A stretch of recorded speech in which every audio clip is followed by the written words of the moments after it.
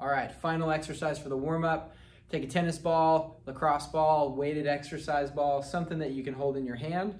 We're gonna work the fast twitch muscles. So you're just gonna do ball flips, trying to get those muscles to really start reacting to quick movements, okay? 20 to 30 repetitions. You should start to feel a slight burn here. Our goal is not to fry out the shoulder muscles before we go play, but to wake them up, get some good blood flow in there, etc. So I want you to do about 30 repetitions, letting the ball go each time, and then switching to your other hand, 30 repetitions on that side, and then you're done.